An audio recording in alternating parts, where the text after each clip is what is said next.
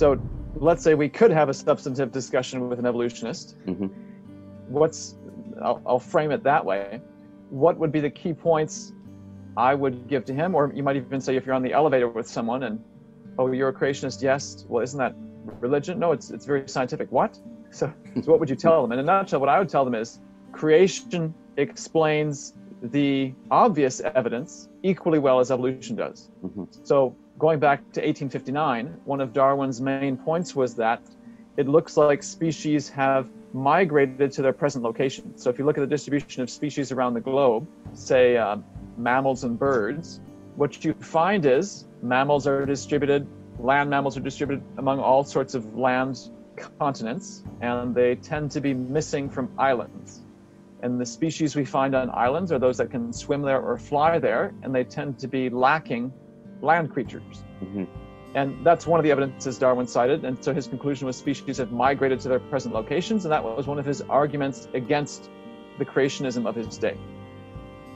Well, the Bible doesn't teach the fixity of species or that God created them in their present location. There was a rather significant event in Genesis chapters 6 through 8, which say the whole surface of the earth was erased, and the land-dependent, air-breathing creatures survived on board the ark and restarted in the Middle East, and therefore must have migrated to their present locations. So creationists agree with Darwin's argument in that sense. They explain that obvious evidence fairly equally well.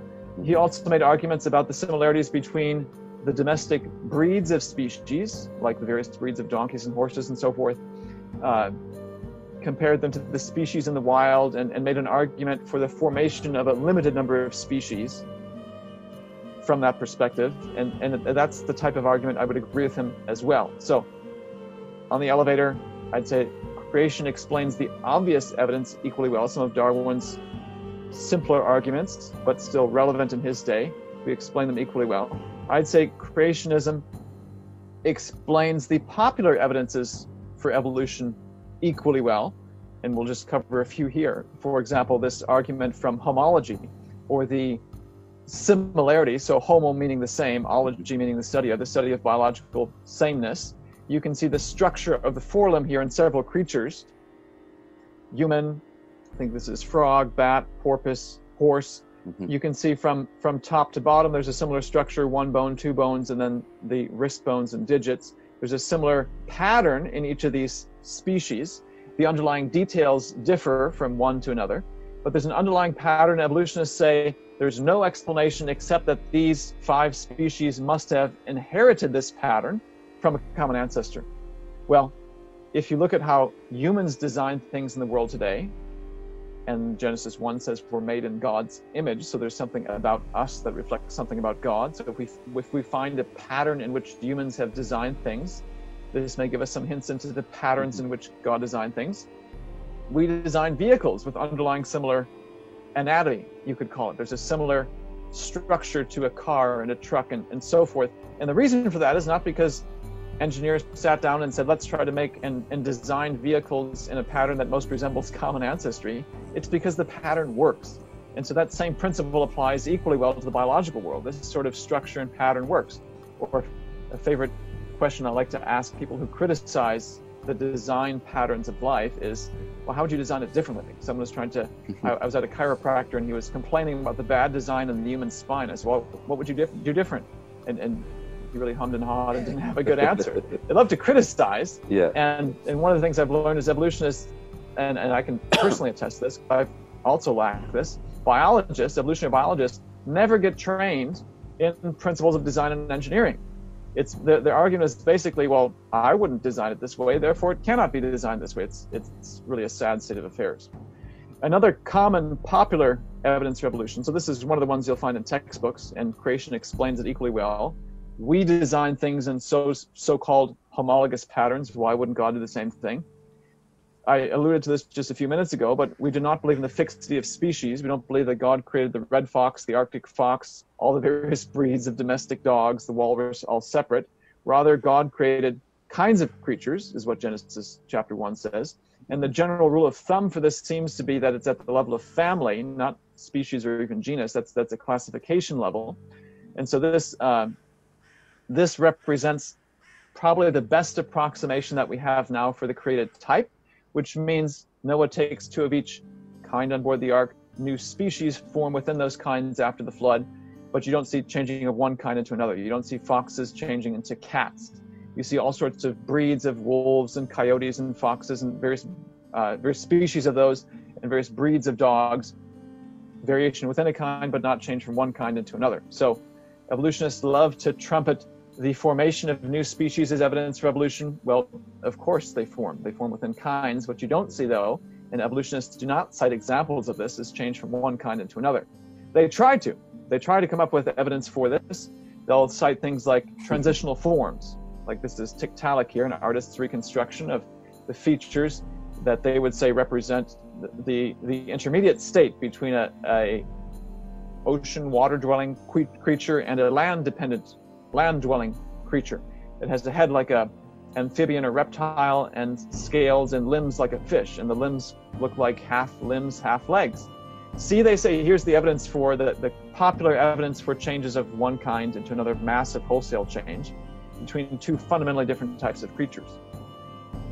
And do they even think about what a design explanation might be? Probably not. If they do, it's, well, I wouldn't design it this way, therefore God wouldn't design it this way. Well, let's take a more rational approach to this. How do humans design things? Let's think of the military. We design cruisers, all sorts of warships for bringing firepower across the oceans.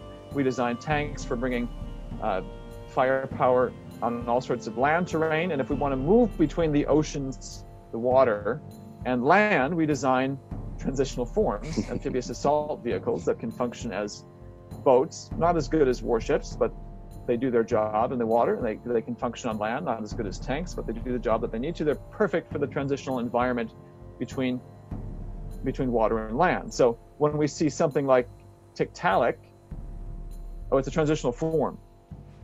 Yes, but humans naturally design so-called transitional forms. We explain this obvious evidence equally well.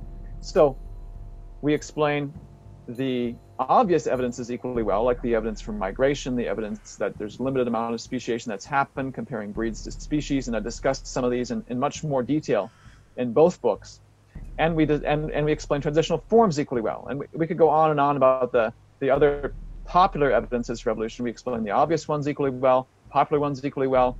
What I'd say, though, is what makes it, and what, the type of evidence that's supremely in favor of design would be the obvious design of life.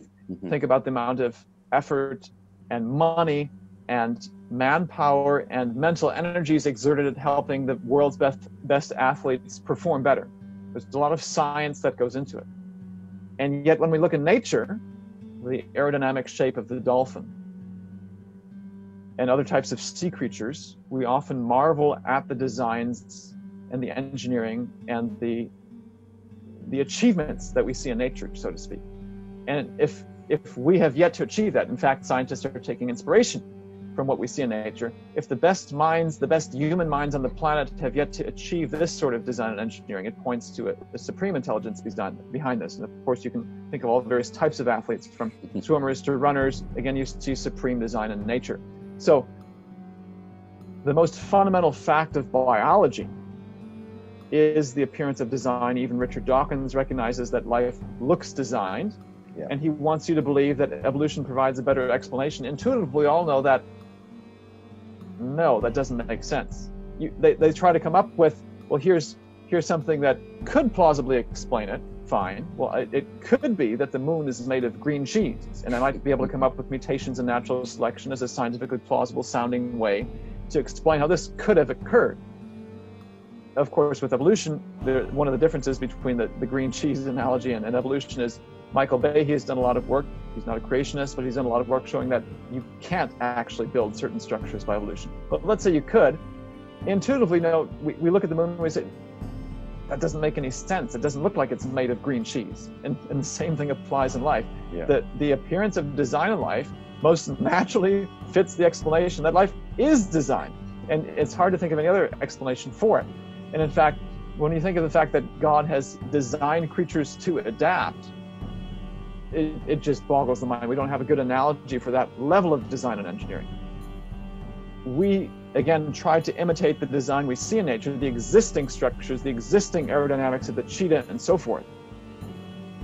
But designing a car, let's say, to adapt to winter conditions and summer conditions and rain and shine. We design cars to be able to withstand a variety of environments, but to actively assume various forms under different circumstances. That's just a whole level of design and engineering that we can't even touch yet. So not only does creation explain the obvious evidences, the popular evidences, equally well as evolution, it explains the most fundamental fact of biology much better than evolution does. And when we drill down into the genetics, this is the last point I'd make, I guess, in the elevator, is when you look at the most important lines of evidence for evolution, the most important field of science when it comes to the origins question, that's the field of genetics. Creation actually explains it better. You get down to the technical evidences, creation explains the technical evidences for evolution far better than evolution itself does. And there's great irony here. One of the subfields of genetics in which creationists are actively succeeding and surpassing evolution is the rate at which genetic mistakes or mutations occur. Here we have the engine of evolution, and irony of ironies, it's the creationists who are doing a better job making predictions about the rates at which should occur. It's sort of swiping from the evolutionists the most fundamental aspect of their theory to achieve an end they never wished to have achieved. So on these 4 points, the obvious evidence, the popular evidence, the technical evidence, and then the most fundamental aspect of life, creation either is equal to evolution or it exceeds it.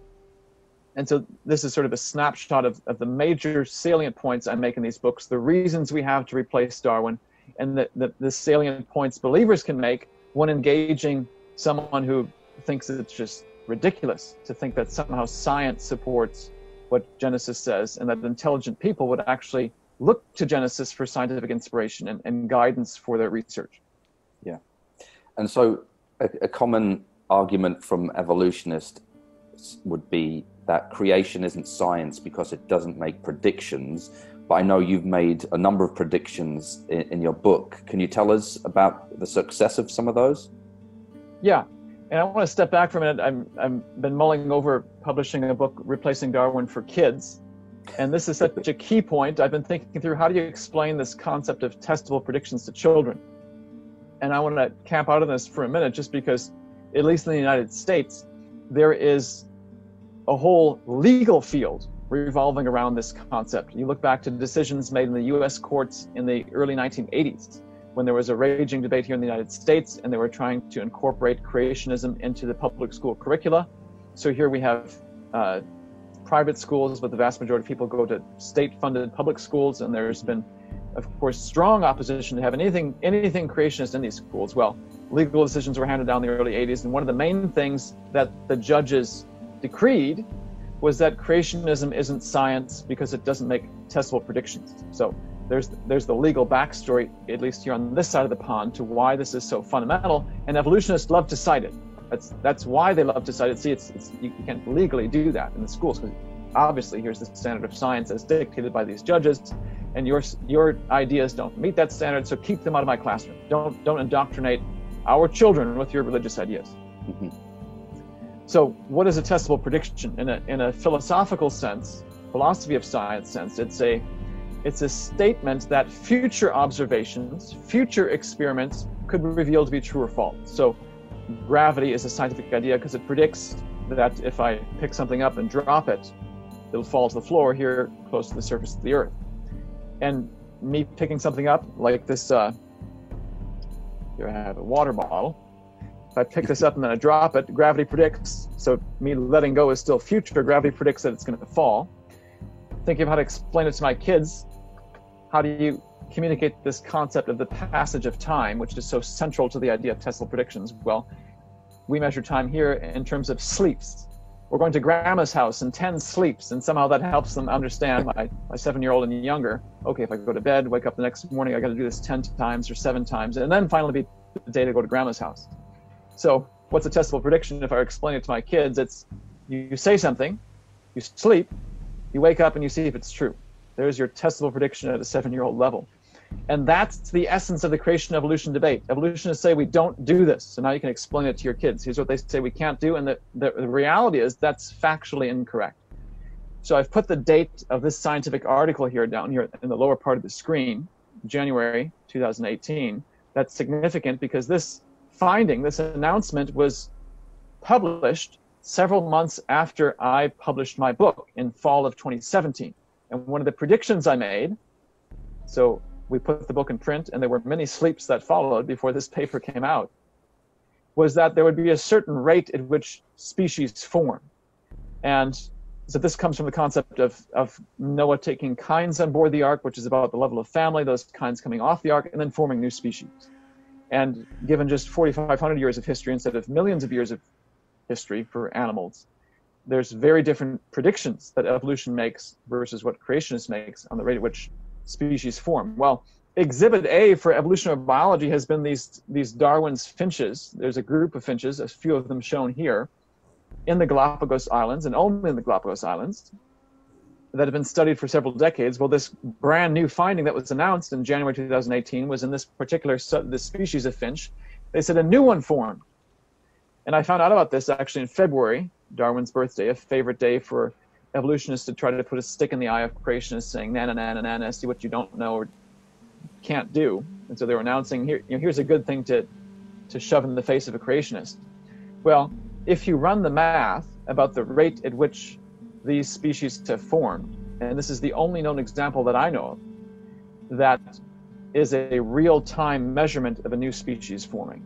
So here's our first example of a formation of a new species documented in real time. And what is the rate? It matches exactly what the Bible predicts. It's remarkable. And again, it's highly ironic. Just as creationists are predicting the speed with which copying mistakes occur at the genetic level, the engine of evolution, we are also predicting the rate at which species form in their favorite example of evolution. Darwin's finches are what shows up time and time again in the evolutionary textbooks as to here's evolution in action. I've also made testable genetic predictions in the book, and one I want to highlight here real fast because this is what's ongoing right now. If you go to Ken Ham's Facebook page or to the Answers in Genesis YouTube channel, I'll probably end up doing about 20 of these presentations. We've recorded about 6 and premiered about 6 of them, looking at predictions in human genetics. So if the human DNA, if our global human DNA is only a few thousand years old and not 200,000 years old, you should see, here's a prediction, testable prediction, and what I put in replacing Darwin. You should be able to see the stamp of human history all throughout the human family tree based on DNA. And episode 6 is one we just premiered over the past weekend, where I look at the history of human population growth, and boom, you see it showing up time and time again. The world population growth has a shape like this, and I won't spend the time deriving it because you can see it in the most recent video, how DNA records human population growth. But you can infer it. So here's the shape of human population growth with the numbers here on the right. If you take a published tree from this particular paper, an evolutionary paper, but you can infer population sizes from this and say, what is the history of population growth, which I'm going to plot on this axis. Again, I'm zooming through this explanation, but the point is, this is a smoking gun of human history, and I've titled that episode, part 6, episode 6, the smoking gun of human history. You can see perhaps the most profound echo of human history. World population growth has this hockey stick shape. You can see it in our family tree. Shouldn't be here if the human population is hundreds of thousands of years old. So that's one of other testable predictions we've made, and we're already seeing them come true. So let me back up here for a second, clarify. The legal case against creationism is that we don't make testable predictions. We don't make statements, sleep on it, wake up and see if they're true. The fact that I've put predictions in replacing Darwin already means that legal case is rendered null and void. I'm not the first person to do it. You can look at the history of young earth creationists, geology and so forth, other fields of science. We've done this. That argument is invalid, void, and outdated. Mm-hmm. What's even crazier is we've taken it a step further, and those predictions are coming true. And I've highlighted the Darwin's finches one in the Replacing Darwin Made Simple, this one about human history, where we're rewriting it essentially, seeing the echo of it and rewriting it, post-dates the publication of that book. So the YouTube channel right now is the best place to find it, and I'm hoping this will lead to a book in 2021, which is the 150th anniversary of Darwin's explanation for human origins. his book, The Descent of Man. So creation actually ticks the gold standard of science. It actually makes predictions, which is amazing. And something the evolutionists have had no answer to. I don't see them, and well, what I should say is, because I'm on evolutionary blogs and other places where you on occasion see them discuss creationist findings, you never see the mainstream technical literature discuss it, but I'm beginning to see the role reversal occurring. So historically, creationists have been the ones saying, well, evolution can't be true because this problem, X, Y, and Z. And evolutionists have said, in essence, you're wrong, and so what? You don't come up with a better explanation. Well, now we've not only surpassed them in science and come up with a better explanation, these explanations are leading to predictions that are coming true. I'm beginning to see the roles being reversed, for now they're having to nitpick what we're saying, and I can say, number one, you're wrong, and number two, so what? Come up with a better explanation. It's really wild to see the traditional roles for creationists and evolutionists trading places, essentially. Now they're having to take the traditional role of the creationist while I'm sitting here in the driver's seat. We're sitting here in the driver's seat saying, come up with something better if you want to call your idea science. Great. And we shouldn't be surprised at that, given what we know about God's word and it being his revelation. But one of the stumbling blocks, I guess, for many people, Christians and non-Christians, is the age of the earth. But you actually have some great evidence from genetics to say, well, actually, the world can't be millions of years old. It points to actually around 6,000 years. Can you tell us something about that? Yes, and before getting into the specifics, I just want to stamp my foot, so to speak, on this foundational concept that biology has embedded in it a time concept. This has big ramifications for the young Earth versus old Earth creationist debate. By and large, that's been dominated by astronomy, geology, and, well, can't we find some common ground in biology? It's becoming almost impossible to talk about biological evidence without some reference to a time scale. So that doesn't work anymore, and it's going to make the dividing line between young Earth creationists and old Earth creationists all the more stark. And frankly, from my perspective, I think young Earth creationists have zoomed into the lead on this, and I have yet to see the old Earth creationists come up with good rebuttals. Well, rebuttals to what? Now the specifics of this evidence. So one of the evidences and one of the clocks in biology that we can point to as being consistent with the young Earth time scale is, once again, this rate at which species form. Now the evolutionists, of course, do not agree with my conclusion. I'm just taking the raw data and saying this is what it means, and of course they would find that horrific because they disagree with that total time scale, and they are want to avoid anything that unsettles the established millions of years time scale. But that's one evidence. This paper that came out in the implications for the rate of species formation in Darwin's finches, this is one of probably many more evidences to come. That's one general category. The rate at which species form is a clock. The current data that we have points very clearly and unambiguously towards the post-flood timescale. In the Replacing Darwin book from 2017, I go through a lot of other evidences, technical genetic evidences, genetic clocks in various species that point towards a recent origin. What I think will hopefully really break this debate open, I want to hit this again, is the evidence within human DNA, because this is something everyone can relate to. Everyone cares about this. Find the average person who cares about the rate at which fruit fly change their DNA. You won't find too many. Everyone wants to know who they came from. This is a hot topic, and the evidence that's coming in overwhelmingly points towards the recent timescale. Again, one of the best smoking guns. Not only do we have data from maternally inherited DNA and paternally inherited DNA, the rate at which this change occurs points toward the young Earth timescale, but some of these other things you'd expect to be true if our DNA is in fact young are showing up to be true.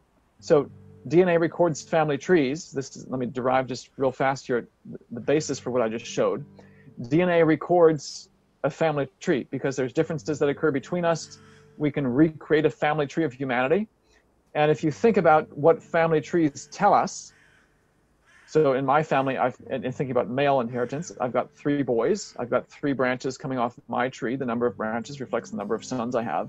The number of branches on a family tree, the family tree around the globe, reflects the population size of people around the globe. And if you go back in time through history, throughout the deeper branches of the family tree, it's going to reflect that as well. So DNA records family trees record changes in population size. Therefore, the DNA family tree of humanity should record and reflect this hockey stick shape of human population growth. It's been slow and gradual for over 2,000 years, beginning in 1000 BC, and around just after the Black Death, especially in Europe. This began to spike upwards due to advances in agriculture, medicine, so forth. So if the family tree of humanity is only a few thousand years old, it should reflect this hockey stick shape. And because DNA records changes in population size, we can infer that from this family tree, and there it is. This structure should not be that. This is a positive evidence for creation. This isn't so much, well, evolution can't explain this. It's, hello, people. If you look at the entirety of the family tree, this is the shape that shows up again and again and again. It's hard to miss. And boy, is this exactly what you'd expect if the family tree is young. So this is hopefully just the beginning of the evidences as the series goes on that we're premiering again on Facebook and showing on our Answers in Genesis YouTube page. We'll talk about more regional evidences. One example, when we get to the history of the Americas, especially the pre-Columbian Americas, we know that once Columbus and Europeans arrived, the indigenous population underwent a massive crash. This is mainstream science. It went on for about 300 years and then recovered. The evolutionists talk about the crash. They don't see the recovery. One of the papers that is in press right now, a technical research paper, shows that no, only with a young Earth timescale can you see the crash and recovery. This is a regional example of this same type of data. So again, this is just the beginning of, we know these events happen in history. They shouldn't show up in our DNA, and boom, there they are. We all know these historical events. They're not obscure things. We know about the Mongol conquest of most of Eurasia and Eastern Europe. These sorts of things should be showing up again and again, and these are the types of things we're seeing.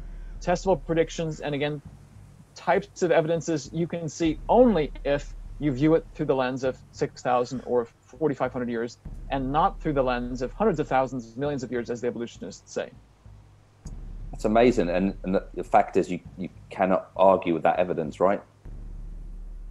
I'm anxious to see how the evolutionists try. Their main arguments have been with, and let me just add a little side note here. They're aware of the mitochondrial DNA. This is DNA inherited through mom. They're aware of the paternally inherited DNA, those clocks where you measure and count the number of differences between mothers and daughters, fathers and sons, to get a sense for the speed at which this clock ticks. Well, one of the main rebuttals has been, if they finally acknowledge that the data is real and legitimate and valid, is, well, this is an artifact of the modern era. Perhaps it was slower in times past, or maybe natural selection eliminated some of those other mutations in times past. And so this is how they try to reconcile the facts with their predictions. One of my first responses to them would be, well, how does your natural selection explanation make testable predictions? How is that any different from saying, well, God did it? You know, they love to make fun of creationists. God did it. That explains everything. Well, natural selection did it. How is that scientific? Yeah. Give me a prediction. You won't find any that I can see where there's a statement that future observations could reveal to be true or false. Well, in a sense, that argument is saying, well, we've got a piece of data from the present, mother-daughter DNA differences, father-son DNA differences, and we extrapolate it back in time. The data that I'm showing here are not data taken from the present and extrapolated back in time. This, in a sense, really is historical data. This is taking the branching structure throughout the whole tree, throughout the whole history of humanity. There really is no way you can try to say, well, what's going on in the present was different in times past. This is the past, according to the evolutionists themselves, and no one that I've seen has yet to try to touch this. Wow, that's amazing. Well, thank you for joining us tonight, Nathaniel. It's been some great food for thought for people. Hopefully, if you want to dig further into this, then please do get one of the copies of either Replacing Darwin or Replacing Darwin Made Simple. Pass them out.